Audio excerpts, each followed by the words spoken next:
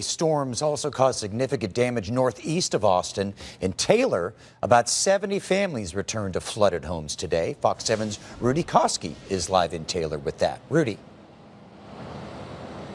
Hi, Mike. There's still a lot of runoff from the storms heading down streams just like this one, especially here in the Taylor area. But what's coming down these streams right now is a lot more manageable than what the residents here were facing just yesterday. The floodwaters have receded in Taylor, but for Annette Mackey and her family, we're going to need that other kind of mop because this is not going to do it. The heartache caused by the Memorial Day storms, that remains. It tears me up. We have nothing. Like, I worked so hard to get all this by myself, and I have nothing. We have nothing. This is what Mackey's housing complex on the southeast part of town looked like Monday evening. In some spots, the water was chest high. Initially, city officials identified 68 homes as being damaged. What else are we going to take? Tuesday, several residents returned to salvage what they could. Joseph Salazar and his family don't have much, except their lives. They were saved by a police officer who fought back a strong current that had jammed their front door. We were able to crack it and eventually pull it back a little bit and handed the kids off to the police, the women, and they were able to assure us that everything's going to be okay. There were more rescues like this one by local authorities, but some heroics were also done by neighbors. The young guy, Gerald Mason, came up to me and he said, "Ma'am, do you want me to go and get him?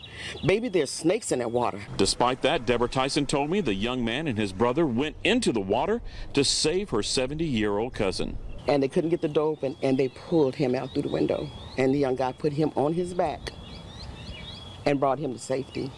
That was such a heroic act to where I broke down and cried. Christine and Joe Garcia didn't wait for help to arrive. They grabbed their 4 sons. Within 15 minutes, it had just came up so quick. Threw them on your backs and just waited out? He had two under there, and I had one on my back and went back and grabbed the other one. Trouble was not limited just to residential areas. Small creek beds became rivers like the one that shut down Highway 79. A popular restaurant by the airport was also overrun by high water. The people who live here are determined to wipe away this muddy mess and rebuild their lives, but there's also a feeling that they're having to do this by themselves.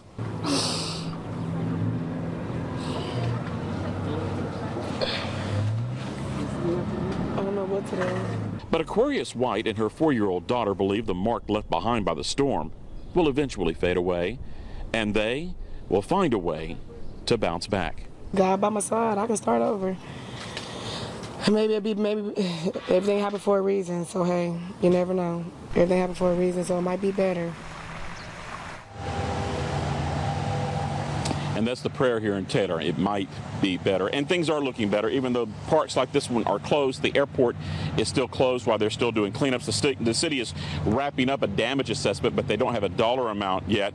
And the number of homes and businesses that have been reported as damaged, that could go up. It also could possibly go down. Residents are being asked to drop off their debris at one of 2 regular drop-off sites that the city has, but you can also do curbside pickup on your regular garbage day. But they're also point out, if you're going to do that, stack up your debris neatly, and it cannot be longer than 4 feet long. Now back to you in the studio. Okay, Rudy, thank you for that.